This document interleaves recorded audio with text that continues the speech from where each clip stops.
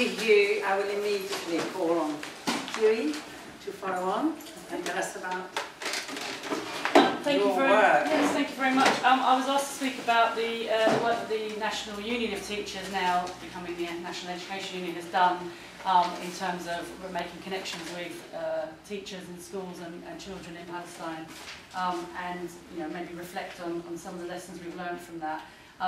So, I mean, it's quite good to follow on from you actually, because I think we are seeing the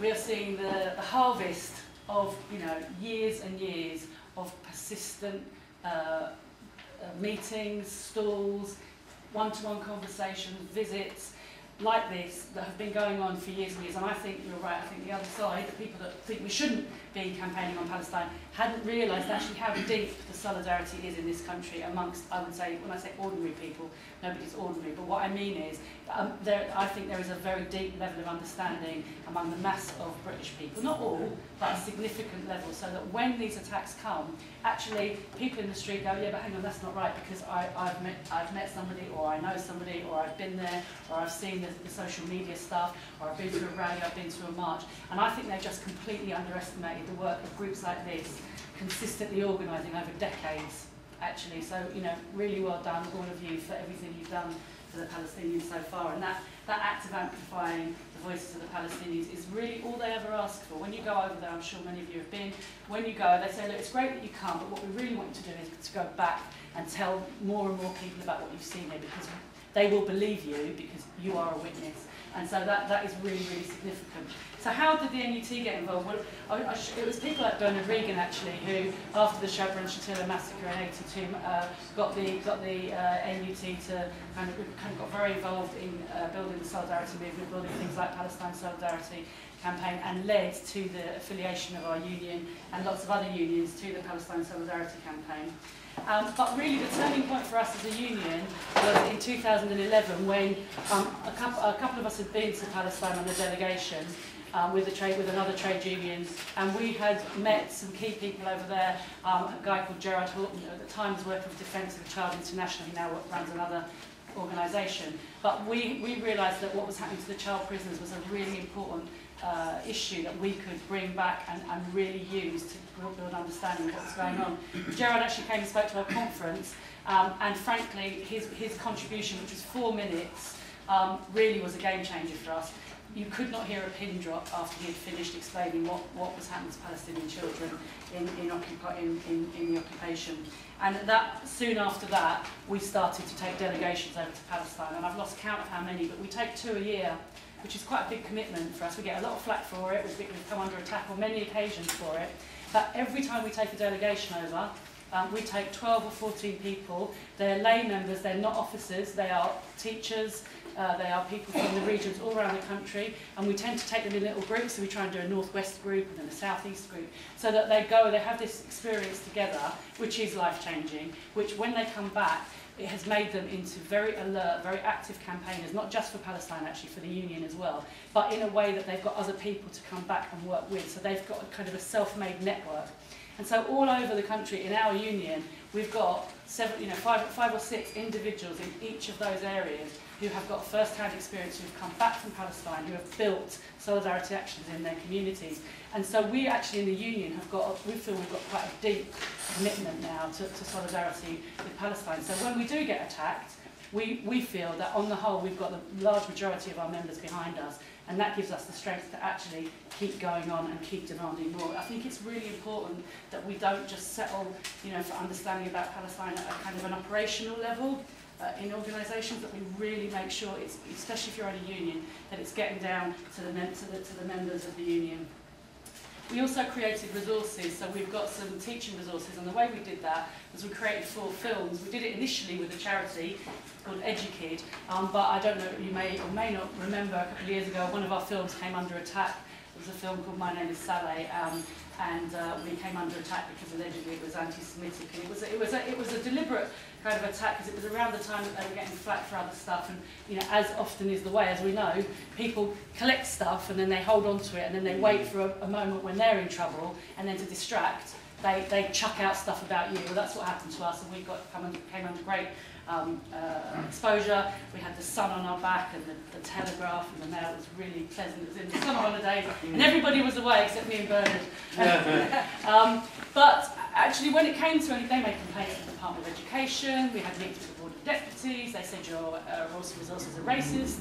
The Department of Education said they're not. And we said to them, well, what resources would you like us to use? You send us some resources that you recommend that you think are more balanced. We've never heard back from them. Okay, so we've just carried on, and those films are still available, and I would commend them to you. Just to say a little bit about the wider movement, we have really tried as well to take our experience of our members' experience of Palestine into the wider movement. So at the Women's TUC in March, it was the NEU that put together an emergency motion around Ahed Tamimi, which then became unanimously adopted, and we had a similar unanimous vote and a great applause. There was cheering and chanting when the motion was passed. Free, free, Ahed Tamimi, free, free, Ahed Tamimi. And then, of course, we went on to the TUC conference where we had a similar motion passed again. We had the flags waving, very, very significant show of strength for Palestine. You didn't mention, but at the Labour, I don't think you did, at the Labour Party conference, we had a fringe the other night. I counted 350 people at that fringe, and the doors that were into the hall were open, and there were like another 10 or 12 people standing in the hall looking in. It was absolutely electric. It was very American feeling, that meeting, actually. There was cheering and interrupting and clapping. It was a bit like a rally, actually. And so I think what Hugh's saying about people really, you know, the opposite has happened to people being quiet and being silent. People have been actually stirred into action, and actually this kind of attack on our right to speak out about what's happening in Israel and Palestine hasn't worked. In fact, it's made people a bit annoyed, I think, that you can't tell us we can't do this. And I think that's really, really positive.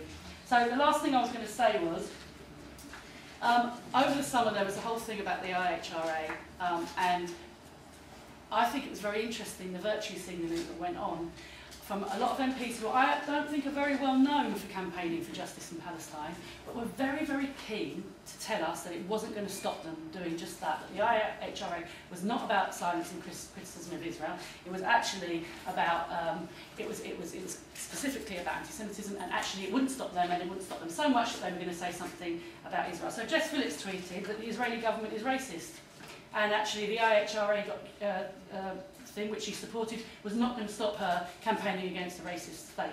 That's brilliant, Jess. Okay, so you know, let's get her along. Let's invite her to some meetings. Let's get her campaigning. Let's get her campaigning on some of the really important issues. And Wes Streeting, again, he had a blog. He says, you know, we've got to get the IHRA. It's very, very important. But actually, it's not going to stop us criticising Israel. You know, when Israel does bad things, we have to criticise it, and I'm not afraid to do that. And I think there was a lot of that going on over the summer. So I think we need to get all those names down, and we need to call them out. We say, okay, fine, that's brilliant. So you get involved, join PSC, come along. Let's see what you're going to do to actually change things. So 142 MPs have signed an EDM on Palestinian child prisoners. It's one of the highest.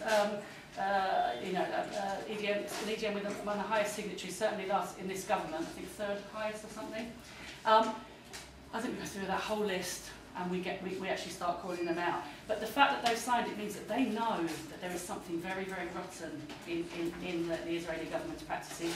And one of the rottenest things is the treatment of child prisoners. So for me, I do have a particular attachment to this cause, and I always plug it. I know all the causes of the Palestinians are important, but I think the Palestinian child prisoners cause is one that speaks to everybody, because no one can defend the routine, brutal detention, arrest and conviction, 99% conviction rate of children, including increasingly the use of administrative detention on children and the use of solitary confinement on children. That is indefensible, and I think it's a really easy cause to go out there and win. It's one of PSC's key campaign areas this year. It's going to be a focus for the lobby, and I would urge you to take that cause out into the workplaces, into your communities where maybe people don't know so much. Just take that cause to them, because it's a really good door to open in to what is happening in Palestine. So thank you so much for everything you've done and for being here tonight.